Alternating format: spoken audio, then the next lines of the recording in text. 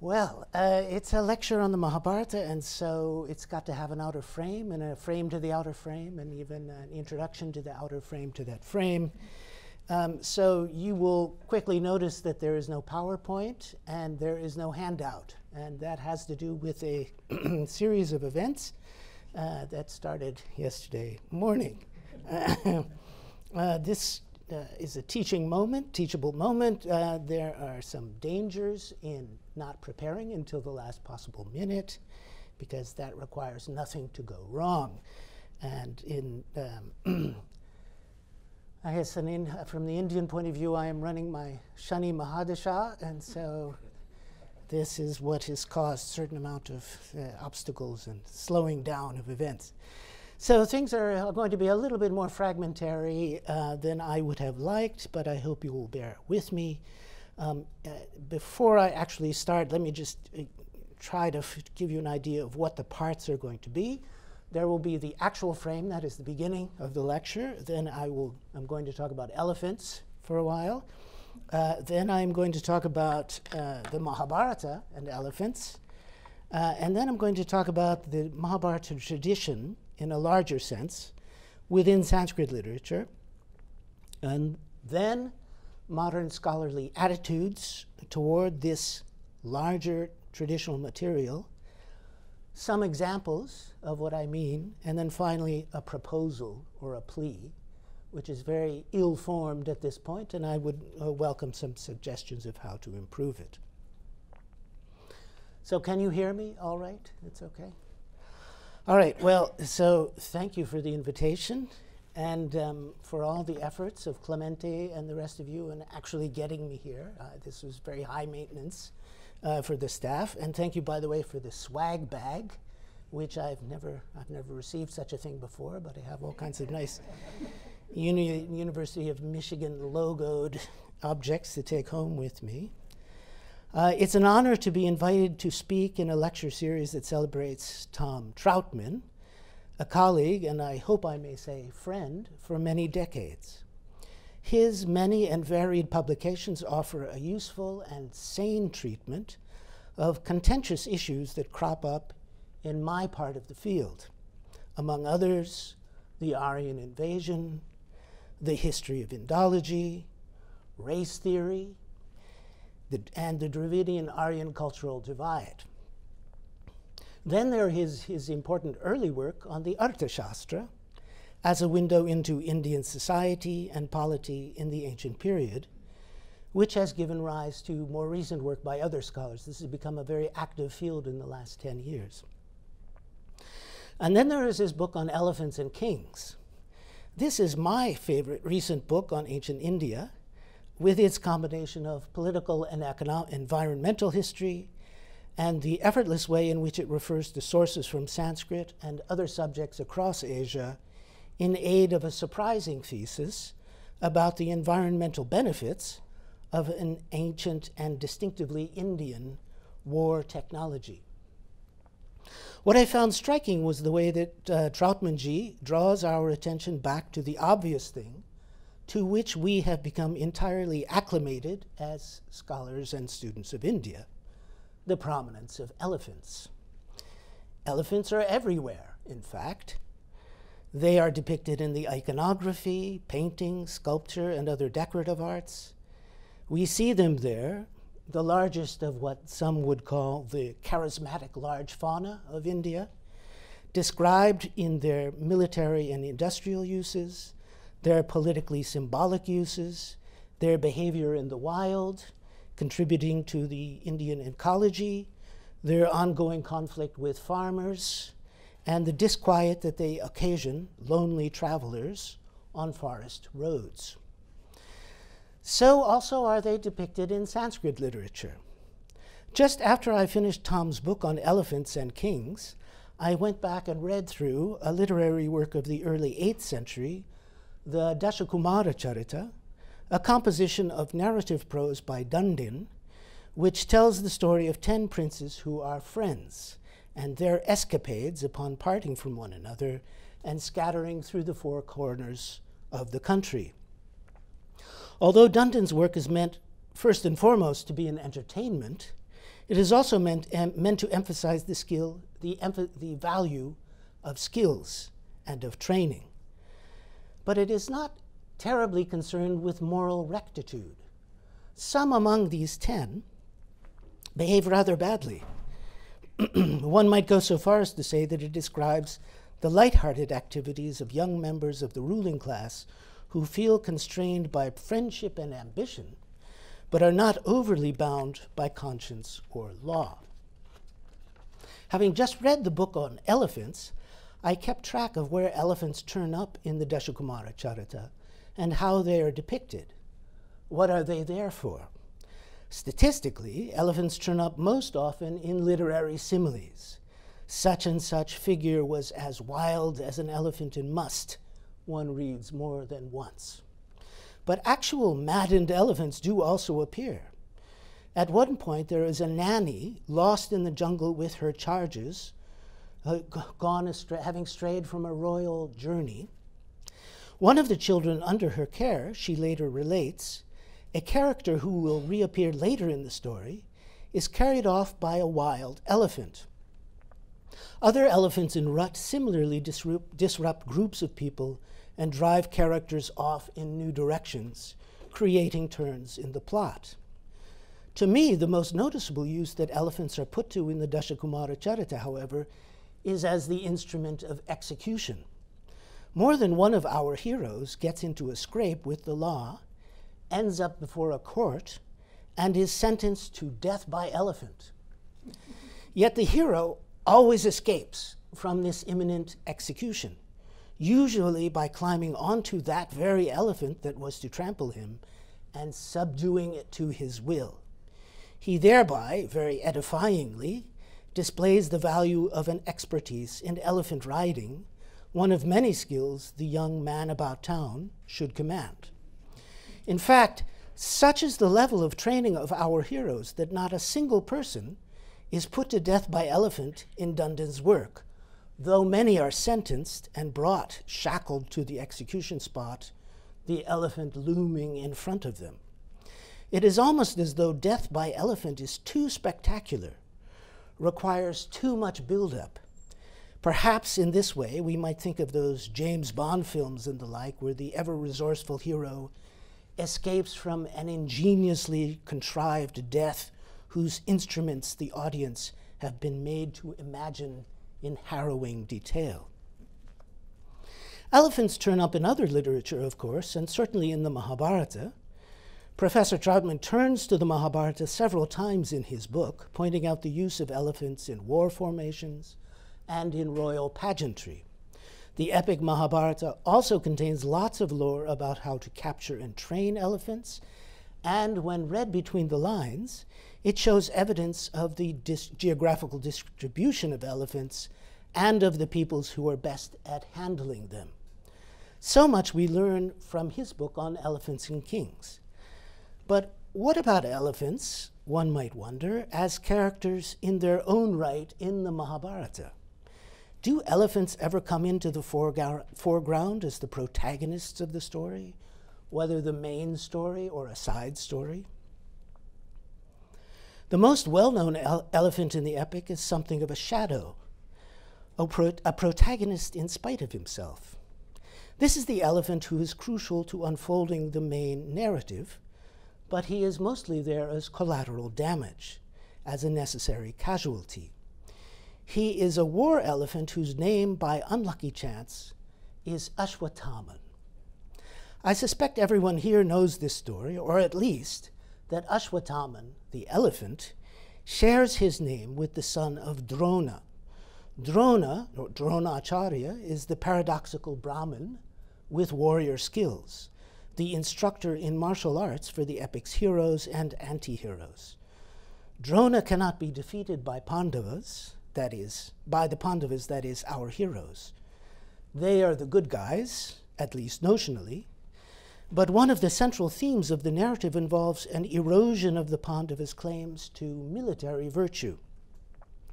By the rules of courtly loyalty, Drona, their guru, is required to fight on the opposing side in the great war that the Mahābhārata describes. This presents the Pandavas with a problem. Drona must die for the Pandavas to win. But in order to kill him, the Pandavas must resort to a dirty trick, as most of you know. The trick is to lie, something that is fair neither in a fight nor in sport. The Pandavas tell Drona that elsewhere on the battlefield, Ashwatthama has been slain. Drona goes into a swoon, thinking his son is dead. He then recovers and fights on in a rage until he comes before Yudhishthira, the most truthful of the 5 Pandava brothers. Yudhishthira untruthfully confirms that Ashwatthama is indeed slain. From saying this untruth, the first he has ever knowingly told, Yudhishthira loses a unique righteous sheen that he has possessed up until then. His chariot, which had always hovered a few inches off the ground, thereupon sinks down onto it. But Drona believes him, nevertheless. The point is that Ashwatthama, Drona's son, is not dead. What the Pandavas have said is, in their minds, less of a lie, not so much an outright lie, as what these days might be called an alternative fact. For there is an Ashwatthama who has been slain on the field. This is the elephant, the mount of Indravarman, the king of Malva. As part of this plan, Bhima, the mighty Herculean brother among the Pandavas, finds this Ashwatthama, who, by the way, is fighting on the Pandavas' side, and kills him. Bhima then is the first to shamefacedly tell Drona that Ashwatthama is dead, which is true after a fashion. There is an Ashwatthama who is dead, after all. It's just not the one that Drona thinks it is. The result of this lie is that Drona gives up fighting, and the Pandavas set about killing him while he doesn't fight back. This killing removes yet more of their heroic luster.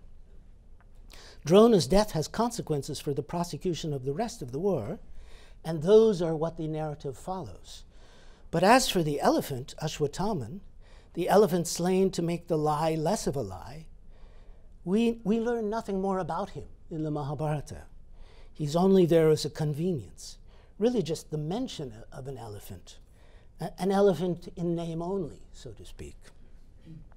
To find an elephant that is even less present and yet totally decisive to the narrative, one has to turn to the Ramayana, where an imagined elephant is tucked into a backstory that is suddenly remembered at a crucial moment. This is the elephant that Dasharatha, Rama's father, killed one night while he was out hunting long ago. Or rather, Dasharatha thought he was killing an elephant. He aimed his arrow at the sound of glugging coming from the river beside him, thinking it was an elephant drinking. In fact, it was a boy filling a jug, a Brahmin boy looking after his aging parents. The death of this boy brings a curse on Dasharatha, that he too will die of grief at the loss of a son, a curse that Dasharatha remembers only as he dies. Though unremembered, the curse has been there all along. It determines the course of the rest of the story and foreshadows its central theme, the pain of separation from loved ones. Here, the entire story arc, as the author Valmiki unfolds it, proceeds from a fictive elephant, a boy really, mistaken for an elephant. Now, not all families in the epics are as loving, and indeed not even families of Brahmin sages are so depicted in the Mahabharata. There is an elephant who appears early on in the Bharata story as a principal character in another backstory. This time it is the backstory of Vainateya, or Garuda, the enormous eagle. This story is told in the early stages of the Adi Parvan, the first book of the epic, in the snaky section, the section that follows on from the death of Parikshit, from snakebite in middle age, Parikshit being the descendant of the Pandavas, and among the Bharata lineage, the only survivor into the next era of the war that took place as the epic's central event. Early on in this backstory of Garuda, we hear of how he has come into being as something new in the world. as he flies around trying to find some food, or really trying to learn what it is that he can eat, he comes upon a sage dwelling near a lake who tells him the story of two brothers, Vibhavasu and Supratika, who are rishis, and they have appropriately Vedic names, by the way. These brothers had lived on the shores of this same lake once. They owned property, but they shared the property in common. And in a story that probably has many real-life echoes, the younger brother proposed that they partition the property so that he could have his own in his own right, thus foreshadowing one of the main themes of the Mahābhārata, both disharmony in families and disputes over property.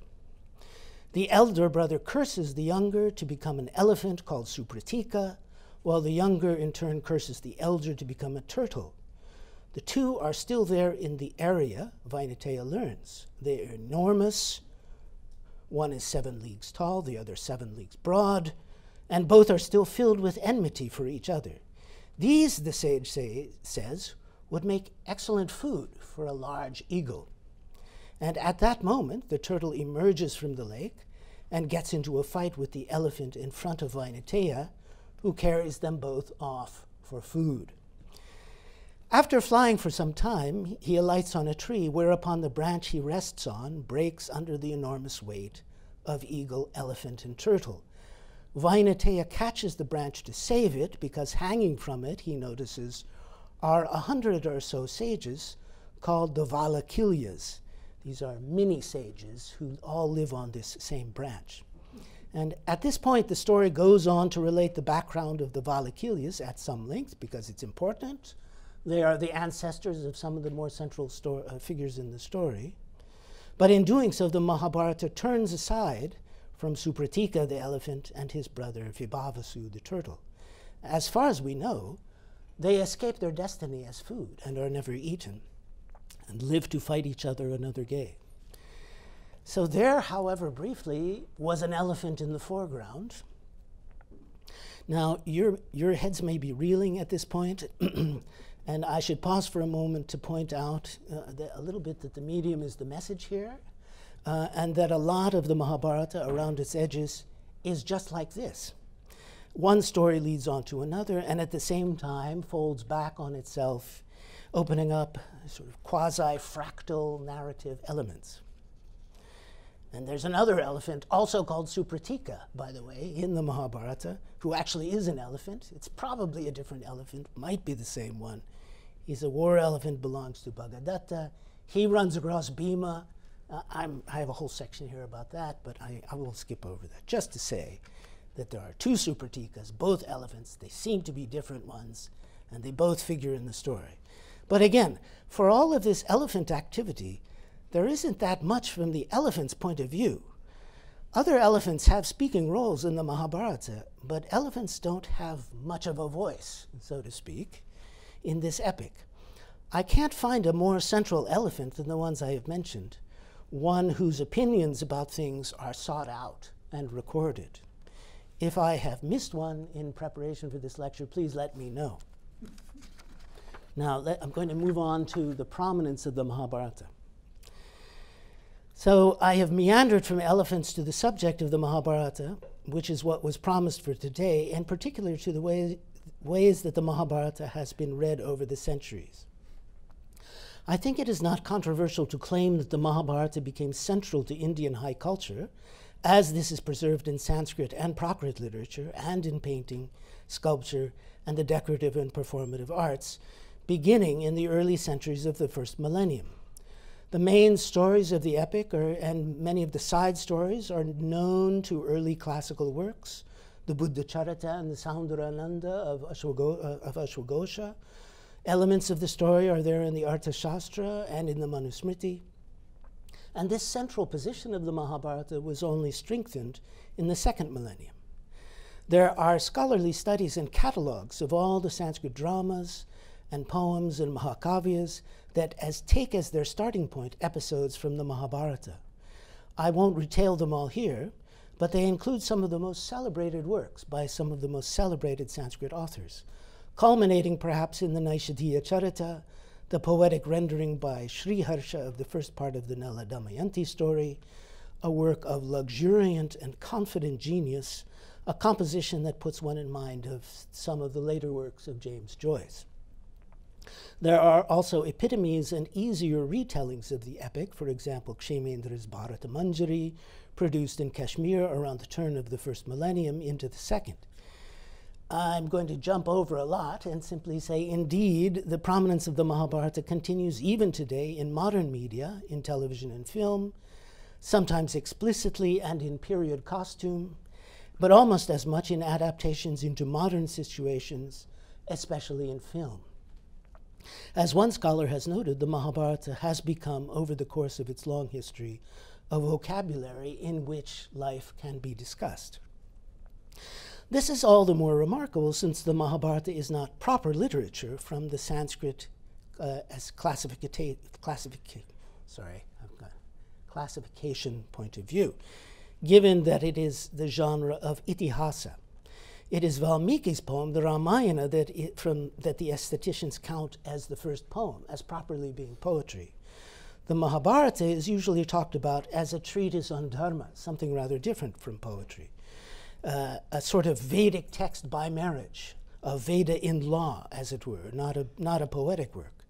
Yet despite this shastric official profile, Sanskrit aestheticians, Kuntaka and Anandavardhana, both of them influential intellectuals of the later first millennium, engaged with the Mahabharata as a work of proper art, one that can produce genuine aesthetic sentiment or rasa, or, in one case, vakrokti.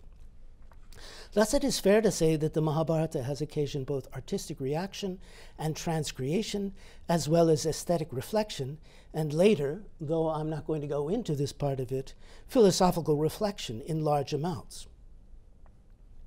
And the whole of this reflection on the text itself and the material that surrounds the text itself all seems to belong together, or at least belongs together as part of one large conversation. Modern scholarship, now I'm going to talk about modern scholars. Modern scholarship of the text, from its beginnings in the 19th century, confronting this vast body of material in which the Mahabharata sits, in its interwoven, intertextual totality, longed to put things into an order that would make it understandable, to them at least, by asking a certain sort of historical question. What is the actual text? When was it composed, and by whom? How was it transmitted? Are there older and newer parts of it? Who added to it and why? Where does one draw the line between the text proper and the literature that supports it? As more and more manuscripts of the Mahabharata came to light over the course of the 19th century, it became clear that there was a lot of fluidity to the text of the epic itself in its 18 books. Indian publishers in Calcutta and Bombay had printed distinctly different versions of the epic. Studies of the work by scholars assumed these different versions, and others based on manuscripts they had. Scholars were quite literally not on the same page.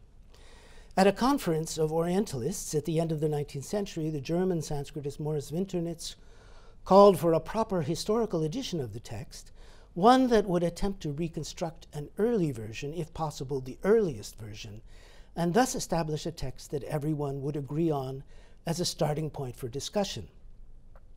This widely shared ambition eventually took shape as the critical edition of the Bhandarkar Institute in Pune, which was published in many volumes over the decades of the middle of the 20th century. The intention of the project was historical and archaeological. To use a more organic metaphor, that is archaeological in the sense of uncovering the strata, the different historical layers of the text. To use a more organic metaphor, it was to disentangle the older tree. The Mahabharata in its early chapters describes itself as a tree, the older tree, from the layers of vegetative overgrowth and undergrowth, as it were, that had surrounded the Mahabharata in the composted soil made fertile by its rich synthesis of narrative, myth, and history. I'll come back to this analogy a little bit later. Over the past century, therefore, scholars have usefully examined not just the 18 books of the text, but also the surrounding material of commentary, compendium, retelling, synopsis, index, synthesis, quintessence, recitational manual, and so on, for what all of that material tells us about the history of the Mahabharata's text. Much of this material which surrounds the Mahabharata has therefore been noticed and taken account of by scholars and put to use in creating editions in order to get a sense of the history of the text itself. Commentaries, for example, frequently preserve alternative readings and deliberate them in a recognizably editorial sort of way. The Easterners read the text as this. If that's so, this is what it means. I prefer this reading to that reading for the following reason. So editorial activity. That's useful to a modern editor who's trying to decide what the readings actually were at particular moments in history. Compendia and synopses demonstrate what was part of the text at a particular historical moment and what appears not to have been, and so on. But the primary aim of all of this sort of activity was guided by the hope of finding the early text, even the original text, in order to determine what was original and what was later extraneous addition. It was a historicist project. This is a project that was worth carrying out, I think, and has, to some extent, achieved its goal. But it was perhaps hampered by assumptions, we realize now, that may not have been as well founded as had been thought. The tendency, for example, to think that the military parts of the epic were the heroic core was what guided many scholars. It may be that the comparison with the Greek epics and other old European heroic poetry misled earlier generations of scholars of Indic texts in deciding where to apply their pruning saws to the overgrowth. After all, the Mahabharata presents itself as a story of a war told by a Sutta, that is, a member of the squire or equerry class, whose duty is to sing the glories of the battles of the knights and kings that they serve.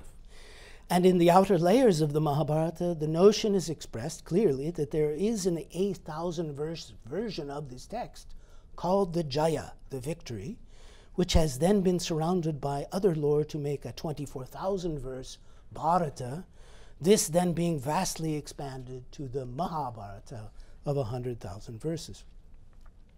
Nevertheless, it has turned out to be more difficult to treat the didactic components of the story as extraneous Brahminical additions. The earliest references to the contents of the Mahabharata that we have, for example, in a very early surviving manuscript called the Spitzer manuscript, know of these didactic chapters already. The commentators certainly take these didactic passages very seriously. So in short, the project of attempting a stratigraphy of the epic, though difficult, and though perhaps in some ways eccentric, was a success up to a point. In practical terms, most scholars today refer to the critical edition as the text that they use, so that everyone knows what text they're talking about. That said, rather than stratigraphic archaeological terms, I think it might be more appropriate to think of the Mahabharata in more biocultural terms, as a sort of permaculture, a self-sustaining bioenvironment, as it were, in which many forms of life are co-located that mutually support and perpetuate the overall system. There are still distinct species of text within this culture which perform different tasks, but rather than an ecological monoculture, it is an ecological multiculture. The role of editors and scholars today is to aid this permaculture, if you like, in a sustainable and desirable way. So this may be a rather far-fetched analogy, but hear me out. I hope that as I come to some of the examples, what I'm gesturing toward might become more comprehensible. So here's one example. The Parva Sangraha. At some point in the history of the Mahabharata, those who were responsible for transmitting it, reciting it, and making use of it created a versified index, or anukramani, a list of all the units of the text. We usually today think of the Mahabharata as consisting of 18 parvans, or chapters, or books. The numerology of these 18 chapters matching the 18 days of the war, the 18 armies that were fighting, and so on.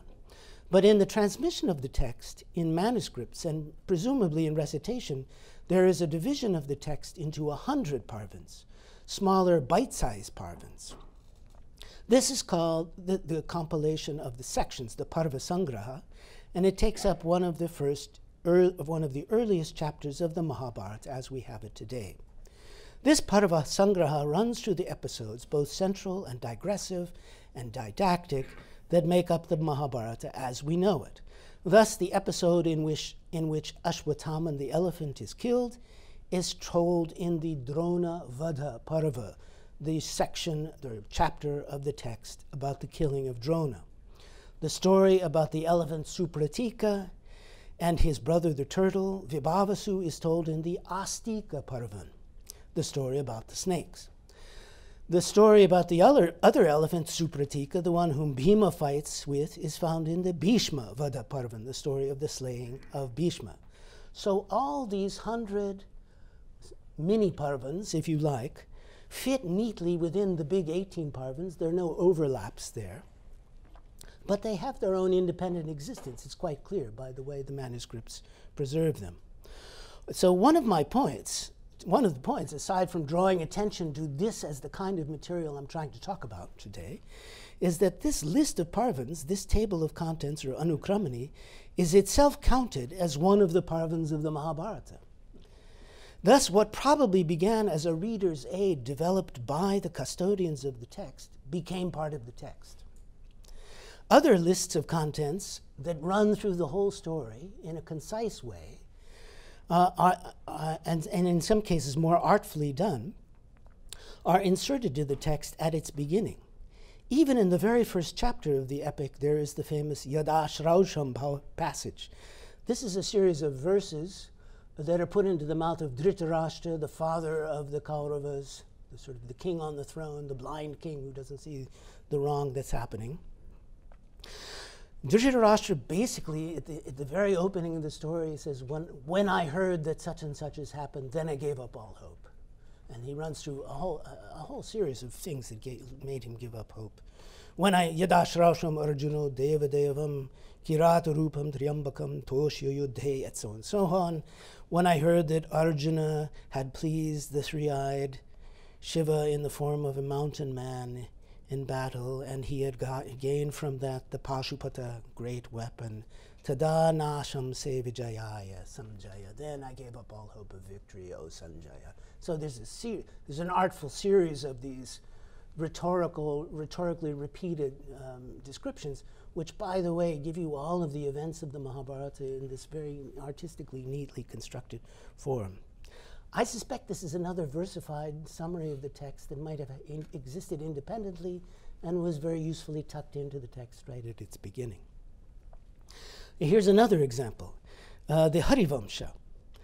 The Parva Sangraha, that list of parvans I just mentioned, counts as the Mahabharata's last three parvans, the three main sections of the Harivamsha. The Harivamsha is an early Vaishnava text that fills in the rest of Krishna's story.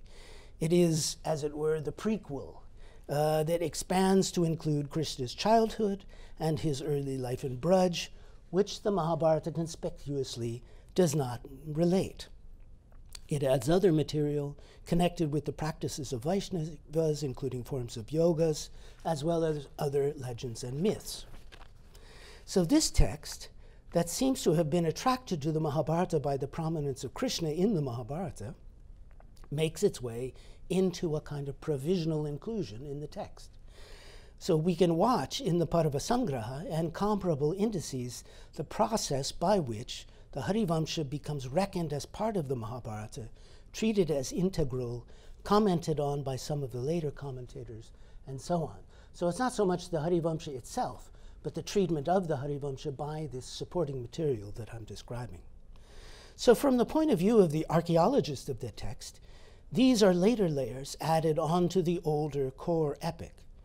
but they are also evidence of the text's life, of how it outfitted itself with a self-understanding that made its boundaries porous, so that it could become, to go back to my rather forced analogy, a home for other species that could thrive in its eco-environment. Krishna as a divine figure seems to have been central to the Mahabharata in its earliest versions, from most of our evidence. So it is not unthinkable that the Harivamsha, a continuation of that story told in the same narrative voice, in the same metrical form, and filling out important information you need to know, should be added into the text at its end. So now I want to turn to another example, and for that I would like to turn to the commentators. Now, about the commentators in the Mahabharata. Sheldon Pollock wrote an essay in his edited volume on world philology that charts the history of the phenomenon of commentary in Sanskrit. And one interesting finding of this article is how relatively late the phenomenon of commentary is for the Mahabharata and the Ramayana. The earliest commentaries appear to date from only the 11th century, that is, long after the Mahabharata had been composed and had been reacted to and thought about and composed about by poets and philosophers. One of the two commentaries composed in the 11th century was by someone called Vimalabodha. This commentary has never been published, but the editors of the critical edition were aware of it, read through it, recorded in their notes many things that Vimalabodha had to say. A student of mine, Vishal Sharma, has collected copies of manuscripts of this commentary and is working on the history of the Mahabharata's reception as this can be tracked through the commentary. So I just have to flag here for the record that I am stealing him from him. I bring up Vimalabodha's commentary in order to make 2 points. One is about the whole phenomenon of commentary on the battle books of the Mahabharata, the 4 great chapters at the heart of the Mahabharata that describe the war itself. These 4 great chapters are named after the 4 generals on the Kaurava side, Bhishma, Drona, Karna, and Shalya. These 4 big books are followed by several shorter ones that tie up the end of the war. The first point is simply to note that the commentators have very little to say about these battle books. Here is a point where the modern scholarly attitude toward the text might lead you to think that this would be where you would get the most commentary. If military valor is really what heroic epics such as the Mahabharata is really about at its core, then the commentaries should know that and talk about that. But there's a disconnect here. In fact, Vimalabodha, from the entire vast Drona Parvan, with its 200 or so adhyayas or chapters, picks out only 3 verses to discuss. And most of his discussion of the book in this epic is about another subject, which is calendrics, which I'll come back to and talk about later in the lecture if I haven't run out of time. So in the subsequent book, the Karna Parvan, Vimalabodha again discusses only 3 verses, as well as a 4th. And I want to talk about this 4th. This is my second point. This fourth verse is an ornate verse about an arrow that Karna draws to fire against Arjuna, which includes magically within it a snake. This snake is intent on vengeance because Arjuna had burned down the Khandava forest much long ago, where that snake's mother lived and had perished. So I hope this is not too psychedelic a description what's going on at this point.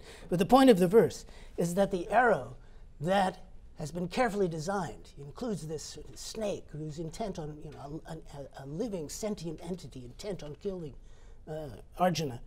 Doesn't kill Arjuna, but it does strike off this kirita, this crown that he uniquely has, which is inseparable from him. So but the interest of the verse is how atypical it is. It seems not to be an epic verse at all. It is composed in the Shardula Vikridita meter. This is a meter reserved for ornate kavya. This is the sort of thing classical poets of the 9th and 10th century composed poetry in.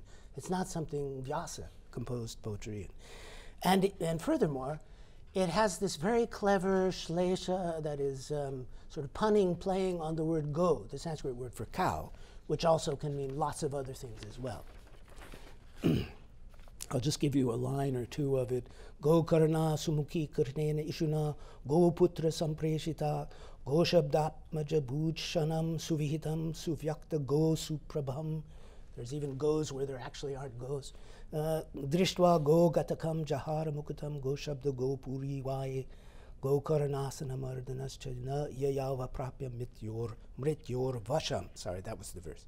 Rather mangled. So to understand the verse requires knowing special lexicons that were created for poets of Shlesha Kavyas, poems that play on the multiple meanings of words, where go has something like 14 or more possible meanings that can be used. And so by using the word go in a number of different ways, the author is in one case referring to Arjuna, in another case referring to the snake, in another case referring to Karna, and so on. So it's all very clever, basically.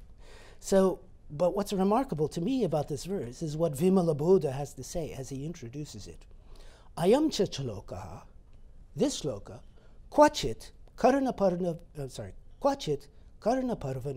na drishyate. So you could understand that in two ways. One is never found in the Karna Parvan, and another is sometimes found in the Karna Parvan. Two possible understandings of that. Tatapi asyarto vyakriyate. But I'm going to explain it anyway. All right, so I just explained it. So talking about this verse becomes a habit for later commentators. Another commentator, Yajñanarayana, who was active 2 centuries later, his commentary also unpublished so far, repeats Vimalabodha's explanation and his introduction and comments on only the same few verses of the Karma Parvan. Later commentators follow suit. It seems not to have been considered, at least in this genre of Sanskrit literature, to be a fault to plagiarize, that is, to cut and paste entire chunks of earlier commentaries into one's own commentary. So, but back to that verse with the word go in it. If one looks at the manuscripts that the Bhandarkar Institute editors used in making the edition of the Karna Parvan, this verse is found in most of the northern ones and many of the southern ones. That is to say, this is a fairly clear example of a verse that must have been composed as an homage to the text by a clever poet of a later century, and that found its way into the text because of the interest it produced in one of the commentators. And there are plenty of other verses that seem to have had a separate existence that went on to become parts of the text for later readers. We can't always prove that this is what has happened. With this verse, because of Vimalabodha's comment, we can either arguably or certainly, depending on how one reads that kwachit na or na kwachit. A recent article by Richard Solomon shows how the Buddha Charita underwent a similar process of amplification, as poets attempted to imitate the style of the text and put their own verses into the margins of manuscripts of the Buddha Charita, these then creeping into later manuscripts of the body of the text. In the case of the Buddha Charita, it's very easy to prove this for various very contingent particular reasons to do with the Buddha Charita, which became a lost text, and there are these extremely early fragments of it that are turning up in what used to be called Turkestan, up on the Silk Road and places like that. So a similar thing must have been going on with the Mahabharata. The verse I've just mentioned, with the word go in it, might have belonged to a longer epitome of the Mahabharata that got folded into the text, at least until the critical edition took it back out again. And as has been pointed out long ago, the irregular Trishtub verses in the Mahabharata, that is, the longer, fancier verses that the Mahabharata breaks into from time to time, some of these have an irregular Trishtub pattern. They're not the typical Upajati style of these kinds of verses. They're in this older, more Vedic style of metrical form. If you look only at those, a scholar pointed out years ago, if you assemble those into a separate file, they more or less tell the entire story of the Mahabharata, including the main side stories to the Mahabharata, independent of the rest of the shloka meter. And when we encounter them in the body of the text, they seem to repeat things that come just before or just after them in the shloka form. So my point here is is not to insist on the laterness of these editions, and therefore there need to be excised in attempting to reconstruct the earlier text. That's already been done. That is a point I do accept the validity of, but I have a different one. These materials show the life of the Mahabharata for its readers. They show which parts later readers admired or were elevated by, or that they responded to.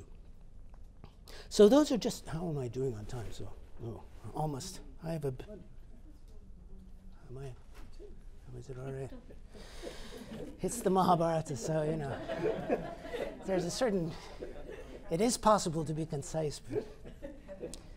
So those are just some of the examples that provide the notes toward an argument for the value of the material that lies outside the boundaries of the epic proper, not in writing the history of the text, but in writing the history of that text's meaning to its readers.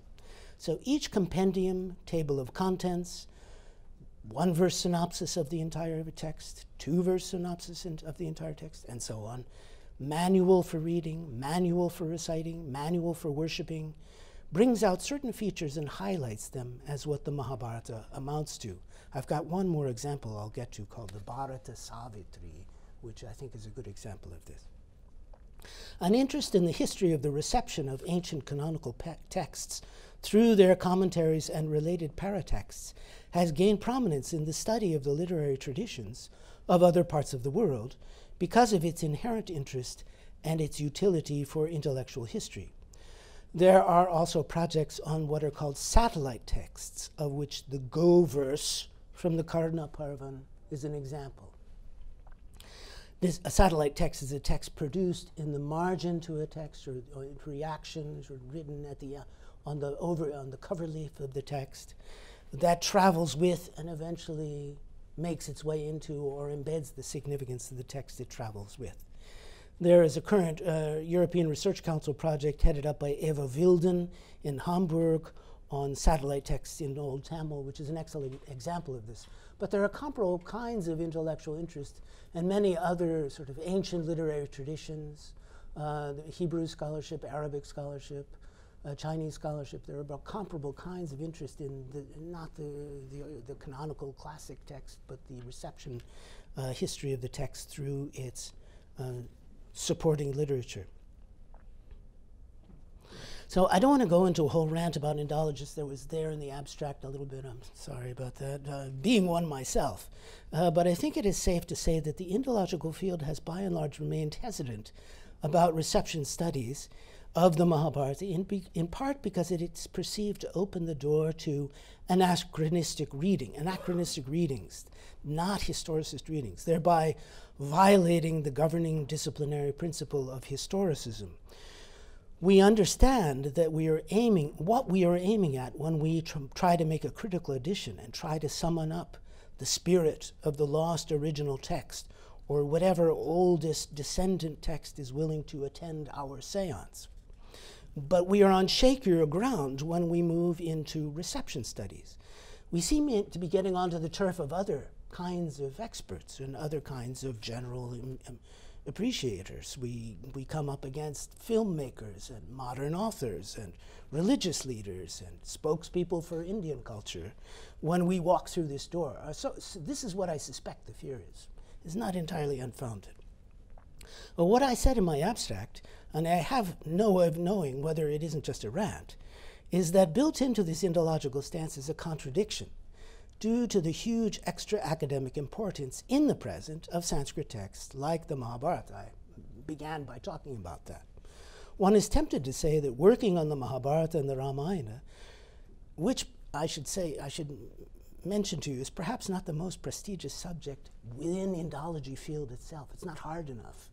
It's too easy. So it's sort of looked down on it slightly by true Indologists, though it is in fact the most interesting.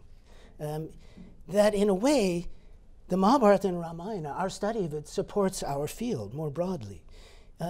You could compare us to ballet companies who fund themselves for the year by putting on the Nutcracker every Christmas.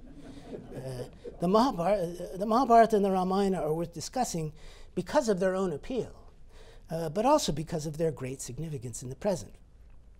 Now, in 1942, the founding editor of the Bhandarkar edition, the one that I've accepted and praised throughout, V.S. Suktankar, delivered a series of seminal lectures on the meaning of the Mahābhārata. That was the title of the lectures that were subsequently published. They're on archive.org if you're interested in looking at them. These lectures, in a way, for the Indologist, have not been superseded and are representative at the same time of our quandary.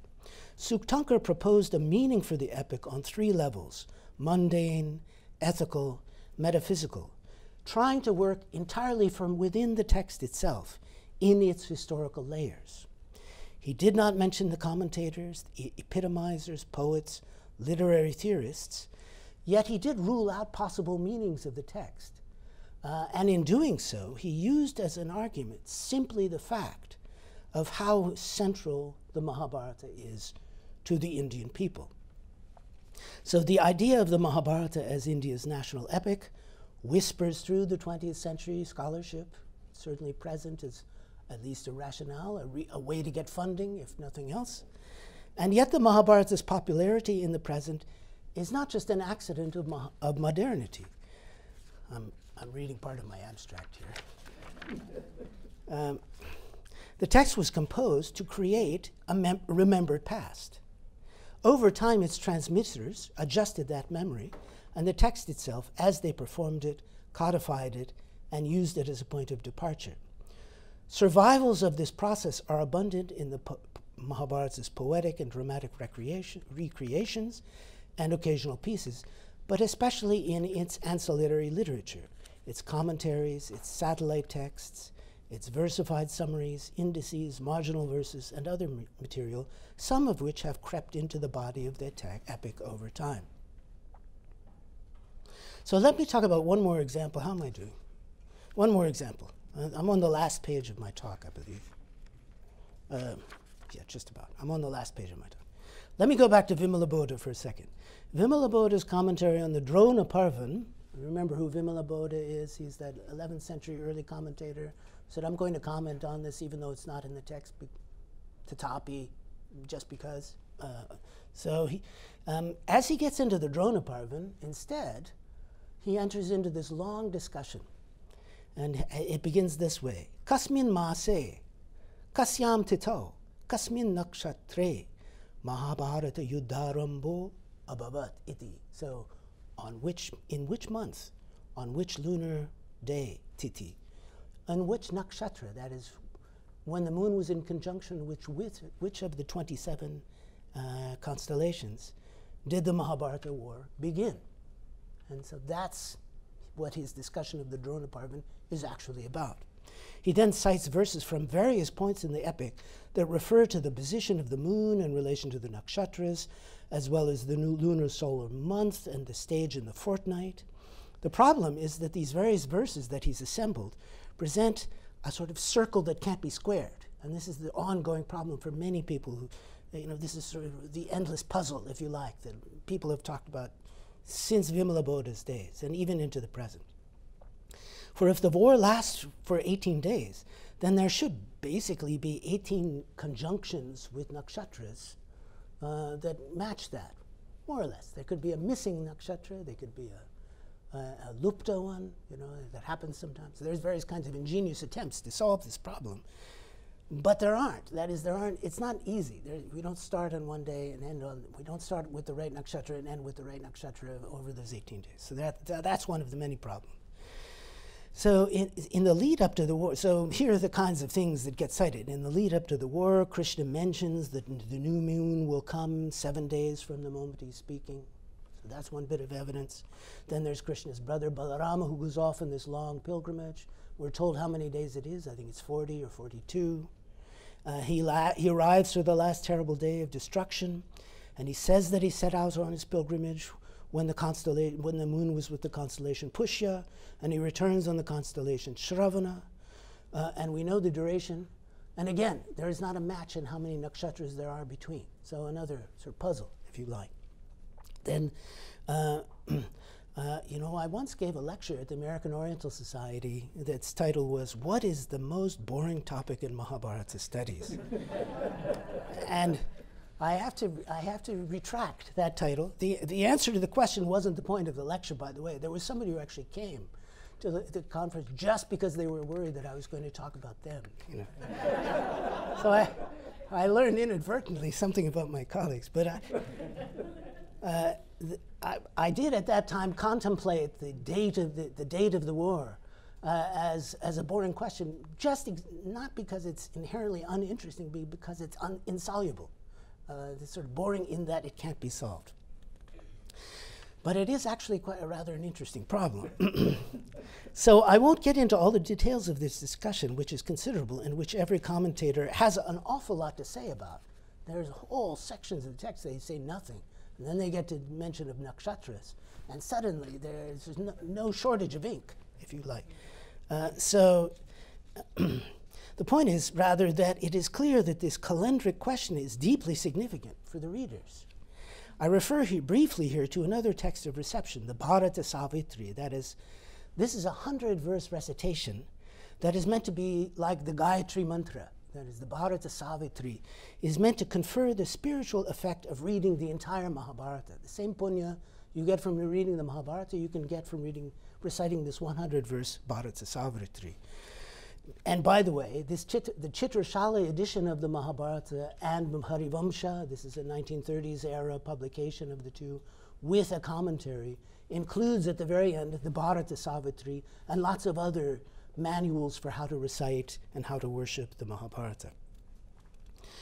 This Bharata Savitri starts out with a recap of events of the war, beginning from the failed peace talks and then moving on. And then it goes on to match up events in the war with calendric moments. So on the 13th lunar day, that is Titi, at midday, Vrishasena was killed. On the morning of the 14th, Dushasana was killed, and so on. There's a whole section of this very brief summary of the Mahabharata, which is just about the calendrics of it. So then it concludes, by the way, with 5 verses in which Vyasa cries out quite literally, "In the wilderness, will no one hear me? Follow the good, avoid the bad," and so on. But I will skip over that. It's hard not to get distracted. The point here is that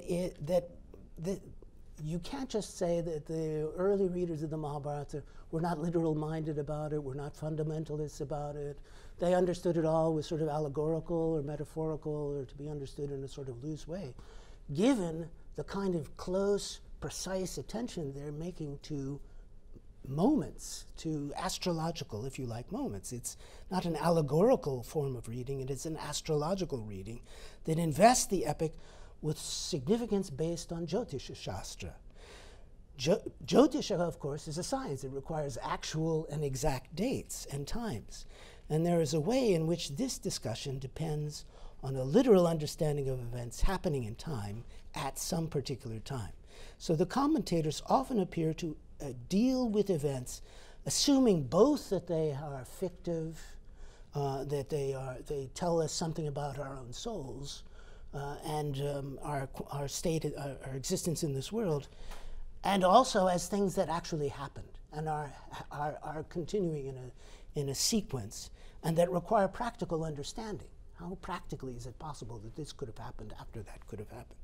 So metaphysical interpretations may be possible, and there's no shortage of them, but they do not exhaust the meaning of the text for the readers as we understand them through the commentaries. So, okay, I think maybe I will just, without any kind of a conclusion, I think I will just trail off at that point and simply say that there's some value to going back and looking at this material, not giving up on our understanding of historical layers of the text, but welcoming back this material for what it tells us about what this text means to us and to other readers. So thank you.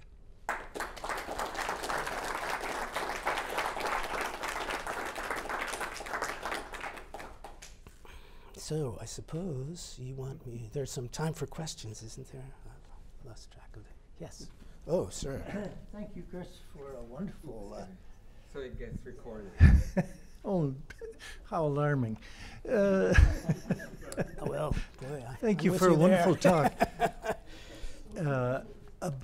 About reception, I note that your whole argument is contained within the Sanskrit language. Yes. Commentaries, condensed versions, Yes. stotras, and so forth.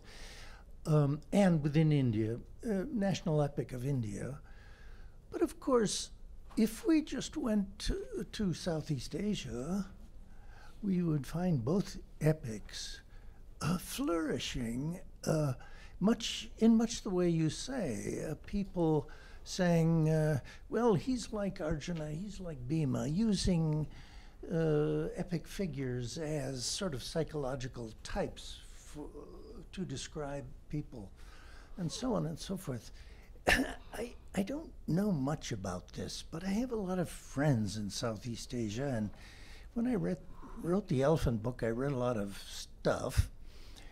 One little bit that was very interesting to me was at Angkor Wat, there is a depiction of the Ramayana. I'm not remembering the details, but you know, the arrival of Indian culture, the epics, the Brahmi script, the creation of a script for Khmer language results in epics written in Khmer, which then an archaeologist may compare to the depiction of this Ramayana scene at Angkor Wat and saying, is it closer to the Khmer version or the Sanskrit version, this kind of thing. So here's an example of the kind of phenomenon you're talking about. What would happen to your talk if you exploded it to such things as versions in other languages, sculptural representations, wayang kulit, puppetry, and so on and so forth? Would it become just unmanageable? I'm thinking that perhaps what doesn't happen is this kind of feedback mechanism where outer satellite bits get incorporated in the original Sanskrit, or that might be a limit. Original, you have to be careful with the original. Yeah, when it comes to the Ramayana, there are. It's quite. I'm sorry, I didn't mean to cut you off. I'm just throwing out this question to see how you would react to a possible expansion of this interesting idea to all other kinds of arts and so forth. Yes, I would welcome it. I would welcome someone with the skills to do it. You know, it's quite true. My talk was quite an inside baseball sort of a talk. In the end, it's really about what's going on in my own field. And the way that field interacts with a much larger interest in both the Mahabharata and the Ramayana, and in which the Sanskrit versions occupy a certain kind of distinguished position, but may not be the versions that everybody loves and knows the best, especially for the Ramayana. So yes, I'm perfectly willing to concede that point, that there's a great deal more there, and from time to time there are these big sort of global or international cross-cultural studies of Mahabharata. V. Raghavan, was the head of a couple of these projects. There's a big collection of essays that he was the editor of called Greater Ramayana. I think he was particularly more interested in the Ramayana. The same sort of thing could be done for the Mahabharata as well, however, as you say. It's part of a much larger cultural package, which is a large cosmopolitanism that is spreading all over sort of Inner Asia and down into Southeast Asia. Thank you for your talk. My question is about the difference between the Mahabharata as you have studied it in its manuscript form and also in early printed editions. So you mentioned that there were 100 parvans in some of the manuscripts, and I'm interested in learning about how the 100 becomes 8, or do the manuscripts have the 8 parvans as well as the 100 kind of mini parvans, and what happens to that? Because in the printed editions, sorry, I've been saying 8. I've been meaning to say 18. 18, yeah. Yeah. So what happens? And I mean, so in the printed editions, we usually see only 18 books. Yeah. So how does that happen? Yeah. If you look into some of the publications produced by Indian publishers in the 19th century, the Steam Press in Bombay and the publishers in Calcutta, you find some versions that just tell you which of the mini parvans it is. And there are certainly manuscripts of, like, Bhishmavada Parvan. That's what the manuscript is a manuscript of, rather than the whole text. Or it may run from the beginning of this parvan to that mini parvan and not be the entire big parvan that sits in, if you see what I mean. Yeah, usually the colophons, where the scribe signs off and tells you what the title of the text was and so on. It will, if it's an ornate one, it will give you both. In the in the Bhishma Parvan, in the Bhishmavada Parvan, this sort of you find that sort of colophon. Sometimes you find just the big parvans mentioned. Sometimes you find just the mini parvans mentioned. So they do seem to have some kind of textual reality at least in the copying tradition.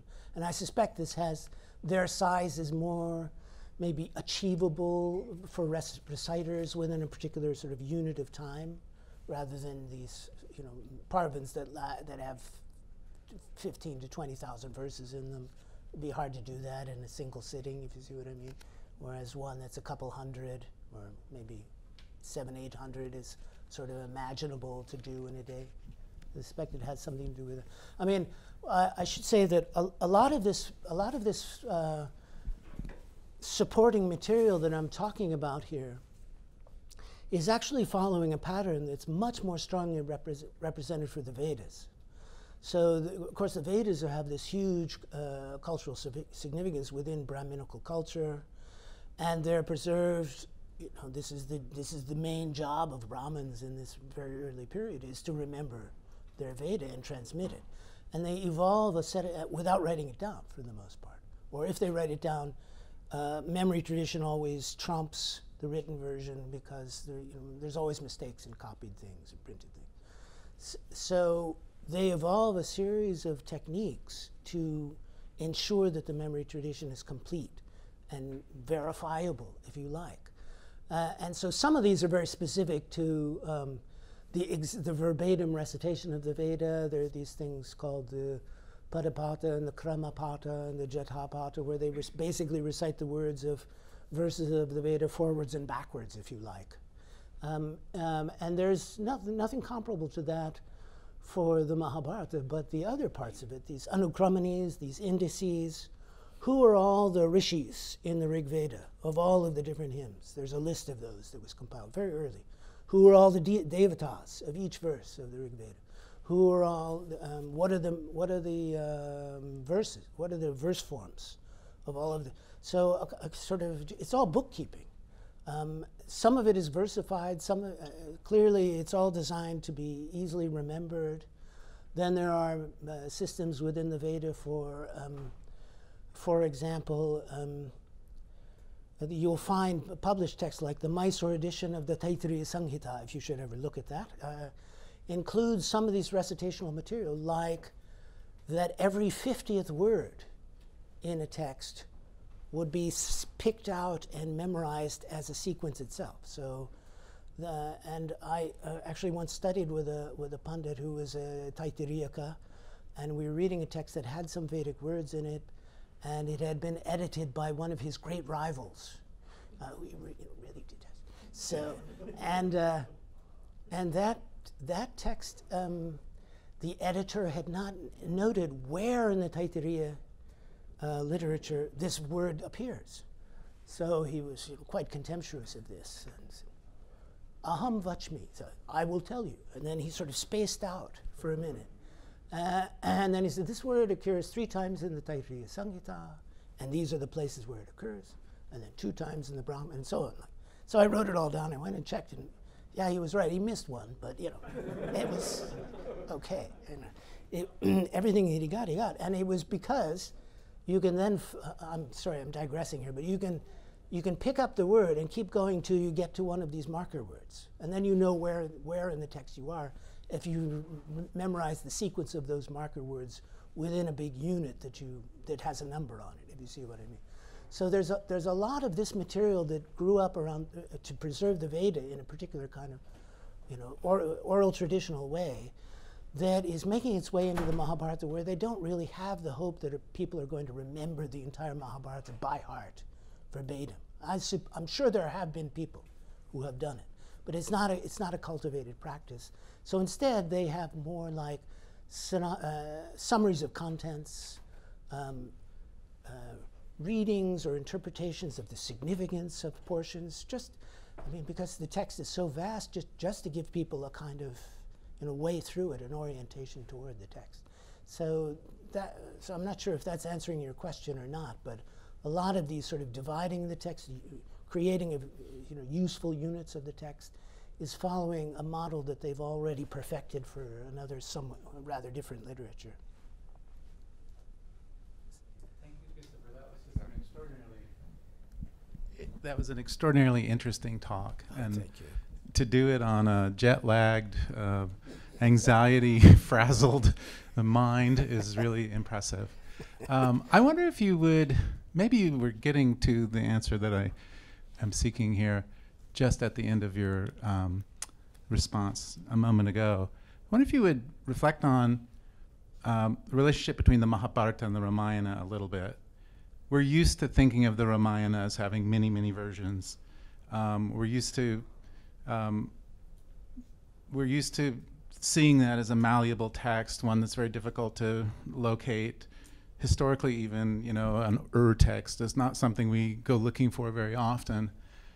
It sounds like you're talking about something slightly different with the Mahabharata in relation to the supporting texts that it's, framed within, that also alter it over time and make different versions, I suppose.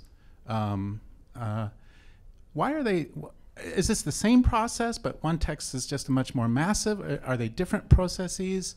And why does there seem to be less concern about historicized readings of the Ramayana than there has been, at least historically, with the Mahabharata? Yeah. Well, a lot of things are paradoxical, but so the Ramayana is, of course, shorter. The tradition thinks that it's more beautiful than the Mahabharata. Even modern scholarship has the feeling, just looking at the manuscript situation of the two texts, that the Ramayana does really seem to be sort of possibly really the work of one person that then grew a bit here and there. And maybe the Uttarakhanda, depending how you feel about what Rama does to Sita in the Uttarakhanda, you might want to excise that chapter in any case, abandoning her in the forest after all. It's sort of, paradoxically, it actually seems to be more possible that it's the work of a unique author, whereas Valmiki, why not? So whereas the Mahabharata, the current theory is that there's a kind of compilation, right? That there might be a team. The most radical version, this is Alf Hiltebeitl's version, is that there's a committee, that sits down, and there's a couple of decades where they take all the stories and they put them together into a kind of unit which is quite recognizably the Mahabharata we have today, and that's sometime 1st century AD or more likely 1st century BC. That's the Alf Hiltebeitel argument. If you come to the American Oriental Society, the epics panels these days are just filled with all of this tension over these issues. The thing is that the Mahabharata and the Ramayana know, in a way, they know of each other. The Mahabharata tells the story of the Ramayana at a certain point. The Ramayana and the Mahabharata seem to be patterned on each other in terms of, there's sort of the childhood section, then there's the political tension chapter, which is resolved in two very different ways, but both end up with an exile, one voluntary, one grudging, if you like. And then there's a war. So they seem to be aware of each other, but it seems as though the Ramayana is somehow more wholesome. Because of the sort of moral character of the primary figure, the Ramayana is more exemplary. It's thought to, perhaps for this reason, it's thought to come from a more ideal past age than the Mahabharata. I mean, the Mahabharata is real human conflict. It's cousins killing each other. It's all much sort of harder to take. And in fact, there are you hear stories of people saying that the Mahabharata is bad luck. It's a little bit the way that actors won't refer to Shakespeare's play except as the Scottish play because it's supposed to be bad. And who knows? Maybe the reason I had such trouble getting here. So they are aware of each other, and in a sense, they're patterned on each other. In fact, the scholar Yugal Bronner, who wrote a book about Shleshakavya, I don't know if you know this book, it's called Extreme Poetry. It's about poetry that simultaneously using the same words, or at least the same sounding words, tells the story, says two things at the same time. And it's not that it says one thing and implies another, it's actually saying both of them. And by the 12th century or so, there are poets who are starting to try to tell the whole story of the Mahabharata and the Ramayana simultaneously using the same word. In fact, this becomes the main project of Dvisandhana Kavya. And Bronner suggests that perhaps the reason for that is that in a way the Ramayana can heal the Mahabharata of this sort of deep wound that's present, the terrible events of that story which are so painful. And so it might have something to do with that part of it. It's definitely the case that the Ramayana is subject to a lot more retellings, poetic creations. Some of that may have to do with the simplicity of the story, sort of the less problematic nature of the story, aside, of course, from some episodes that we could get into, and so for those reasons, it's attracted more interest. But part of this also has to do, I think, simply with the attention of scholars today. So the Ramayana, everybody knows that a lot of people wrote commentaries on the Ramayana from fairly early on. And this is my student Vishal Sharma this is one of his discoveries. What is known is that as these big Vaishnava movements really come into a kind of prominence in South Indian culture in the second millennium AD, the Sri Vaishnavas and the Madhvas and these various other Bhakti Bhagavatas and so on in South India with temple cults and connections to royal patronage and so on. You start to get a lot of interest, particularly in the Mahabharata, because I think of its its good presentation of a sort of the ideal king or the ideal ruler, again with consequences and implications of Ramraj and so on that I'm sure this group knows more about than I do. But that seems to be a moment when suddenly a lot of these commentators either tell very polemically composed versions of the Ramayana, or actually write commentaries, very detailed commentaries on every bit of it. Whereas the Mahabharata, as you see, I mean, it's just the exhaustion of it. The 30th time there's showers of thousands of arrows going back and forth between heroes. As a commentator, there is an out. You can just say, okay, I've explained this already. I've explained what all these arrows are. There's no deep significance here aside from he's shooting him and he's shooting back. So I'm gonna move ahead to the Raja Dharma. I'm gonna skip the rest of the war. This is what happens. There's chapters and chapters of the war where no commentator says anything until much later. Whereas the Ramayana, there's a lot of attention because of the figure of Rama and where he fits in the theology of some of these movements, especially Ramanuja's movement. There's a lot of interest in him, and so the commentaries sort of freeze the text, if you like. You get a very secure text because the commentaries have to have a text that they agree on to talk about. But what Vishal has found is actually those same authors that are doing that to the Ramayana are doing it to the Mahabharata as well.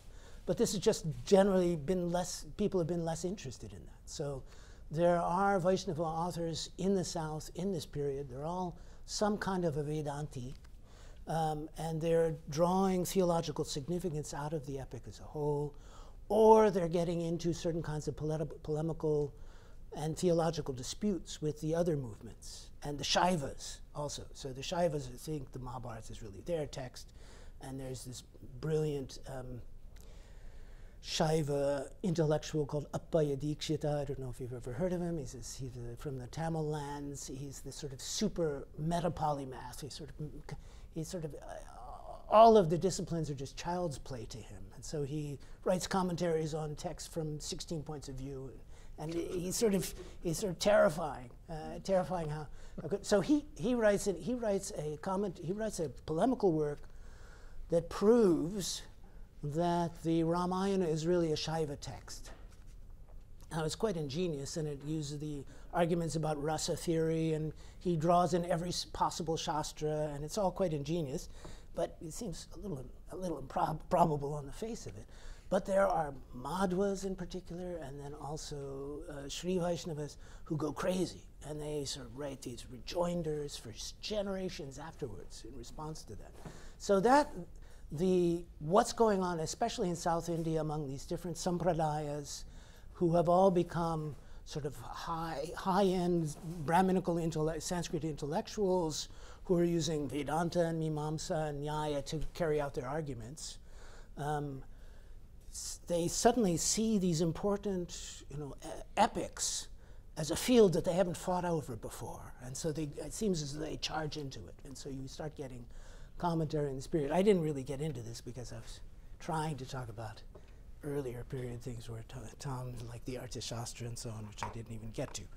But I'm not sure if that's answering your question, but the two texts have sort of a different aesthetic impact and aesthetic feel, and that may explain some of the reasons for the difference in treatment, but some of the reason I think simply has to do with it's happened, but they're more similar than we thought, but we don't know about it. Very much enjoyed the talk. It's fascinating.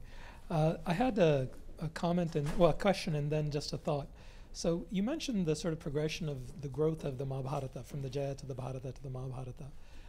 Do we know what sort of led people or the kings or whoever to actually engage in those accretions?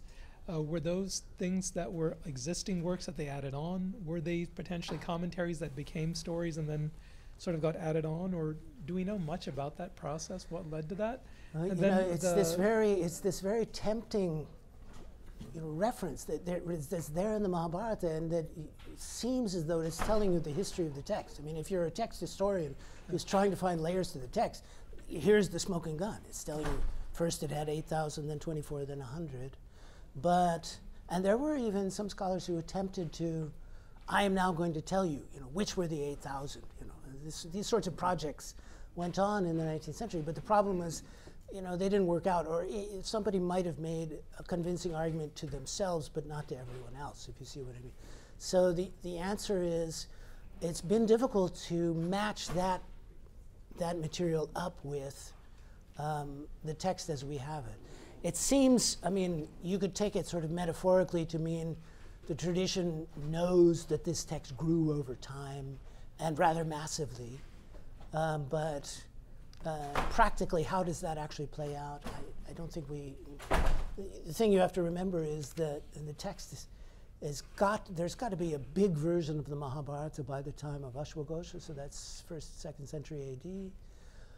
And our oldest most of our manuscripts come from, the Mughal period or slightly earlier. So there's a long period where there aren't a lot of manuscripts. There's bits and pieces, and that's why scholars have resorted to all of this other material to try to, figure out what they can. There are ways to do it. There's been this very interesting project Patrick Olivelle carried out on the Manusmriti, where he tried to sort of work from within the text itself to sort of uncover earlier versions of the text. And a very interesting book that will come out, I think maybe this year, by Mark McClish on the Arthashastra does a similar thing. Is it out? Oh, good.